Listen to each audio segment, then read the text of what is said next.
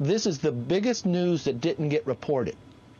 That we find out that there was no collusion between Trump and Russia, that it was created by Hillary Clinton in a campaign in July of 2016, that the CIA director, John Brennan, that the FBI director, Comey, and the President of the United States, Barack Obama, all knew about that and was never brought to Congress. Who has withheld this information? Credit to Director Ratcliffe for that transparency of releasing it to the House and Senate. That was GOP House Minority Leader Kevin McCarthy on this program back in October of 2020, after then Director of National Intelligence John Ratcliffe declassified notes confirming that the Steele dossier was completely fabricated by Hillary Clinton's campaign. John Ratcliffe, the man who exposed this and other Russia lies, joins me right now. Congressman, Director, it's great to see you. Thanks very much for being here, and thank you for all of your work all of these years, John. Well, you as well, Maria.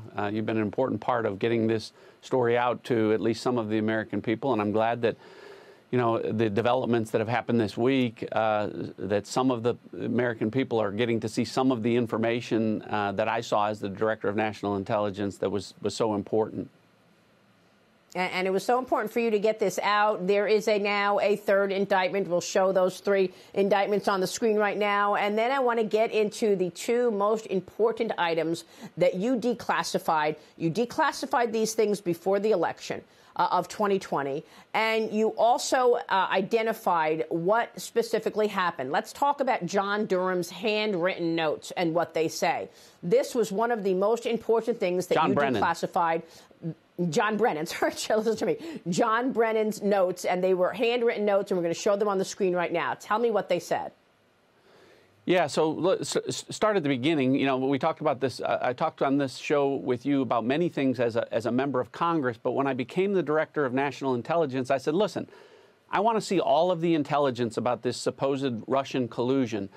And what I found was, and as you're finding out, is there was, of course, no Russian collusion between the Trump campaign and Russia. But what I did see in intelligence documents, some of which I've now declassified, that there was collusion involving the Clinton campaign and Russians to create a dossier. And so what John Brennan's notes reveal is, you know, we talk about these indictments. Igor Danchenko is now the third person to be criminally indicted in connection with the Steele dossier for peddling something that was known to be false to the FBI. But what's important here is John Brennan's own notes reflect, and the other document that I declassified show that our intelligence community and our FBI knew this ahead of time, that Hillary Clinton, we had specific intelligence that Hillary Clinton was creating a plan to vilify Donald Trump, to falsely accuse him of ties to Russia. And the intelligence community and the FBI knew this. And President Obama, Vice President Biden were briefed by John Brennan and James Clapper and Jim Comey in early August of 2016. And John Solomon's earlier point was right. It all should have stopped at that point. Everything related to the Steele dossier was known to be untrue, but yet it was the predicate for moving forward with an unjust, unfair, and ultimately now everyone accepts a criminally negligent investigation against the Trump campaign. It was a crime to investigate Donald Trump because there was no probable cause, as FBI Director Christopher Wray has admitted under oath. There was no probable cause for those FISA applications because they used the Steele dossier and it was phony. So to underline John Brennan's notes, he says there was an exchange, and it shows us that Hillary Clinton has approved a plan concerning U.S. presidential candidate Donald Trump and Russia and tying him to a scandal there.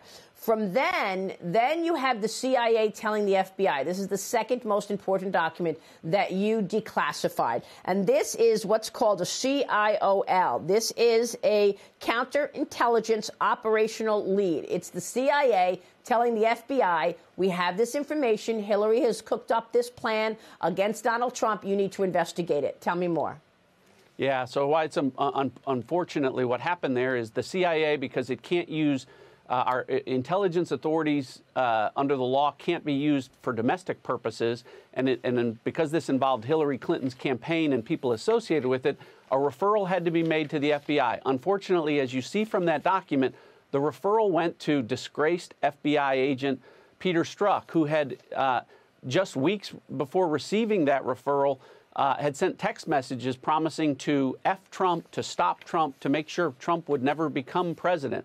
So as you said earlier, the person who was supposed to be investigating the fake Steele dossier before John Durham ever got involved was Peter Strzok. And instead what he did was bury that part of it as it related to Hillary Clinton, and instead took a dossier that he knew to be false, used it to get a FISA application that he knew to be illegal, and used it to perpetuate an investigation that went on for 4 years that misrepresented everything to the American people. And that's why everyone associated with the Steele dossier, with its creation, its peddling to the FBI, and its use by law enforcement authorities against the Trump campaign illegally, is in criminal jeopardy right now. So do you think that that is what John Durham is looking at? Do you think we will see potential indictments?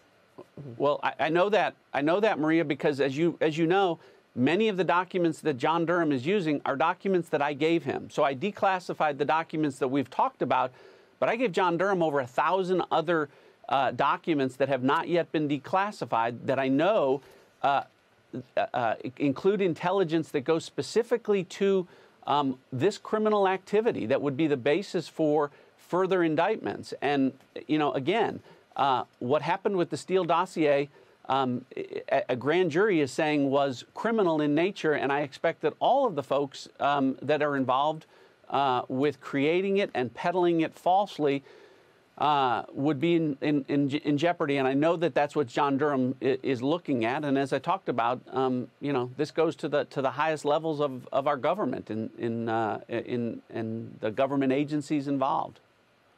And we have pictures of meetings in the Oval Office with President Obama and John Brennan, when we assume John Brennan told President Obama that he had this information. We're going to show those pictures right now of the Oval Office where President Obama, Joe Biden were briefed by John Brennan saying Hillary Clinton has cooked up this plan to ensnare her opponent, Donald Trump. And this was way before Inauguration Day of Donald Trump. This was in 2016.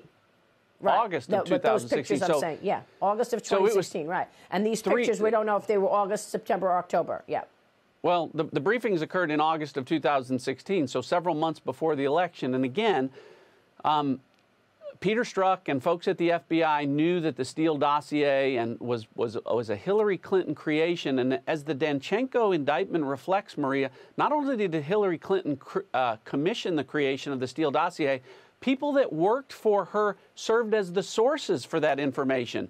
PR Executive 1, who has been identified publicly as a gentleman named Charles Dolan, worked for Bill and Hillary Clinton, served as state chairman of their campaigns, was appointed by Bill Clinton during his administration, and worked for the Russian Federation. He was a source of the information, some of the most salacious allegations against Paul Manafort and about Donald Trump and the Ritz-Carlton Hotel. So all of that was make-believe. It was bogus, and folks within the law enforcement community particularly were aware of that and yet used it illegally and peddled it for a great period of time for a political purpose, which is just not only inappropriate, but as you're finding out, criminal as well. And I expect I said a long time ago to you, Maria, I expect there to be many indictments. I haven't backed off of that, and I continue to think that there are going to be many indictments based on the intelligence that I gave to John Durham and that I have seen.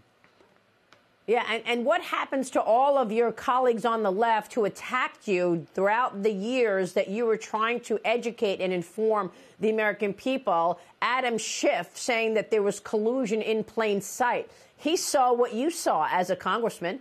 He saw what Devin Nunes saw as a congressman on the Intel Committee. How did he come out and go on MSNBC and CNN and say there was collusion in plain sight? And what about Mark Warner attacking you repeatedly as you were informing the American people throughout 2018, 2019, and 2020? Not only in that time frame as a member of Congress, but as the Director of National Intelligence, I briefed Mark Warner. I briefed Adam Schiff. I shared this information with them.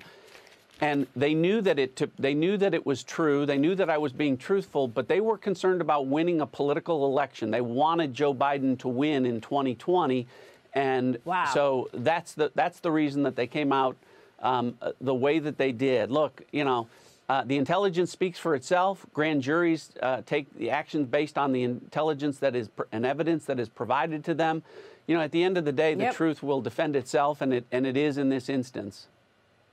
It's great to have you this morning, and thanks very much for all of your truth-telling, John. Good to see you. John Ratcliffe joining us this morning. We'll be right back. Stay with us.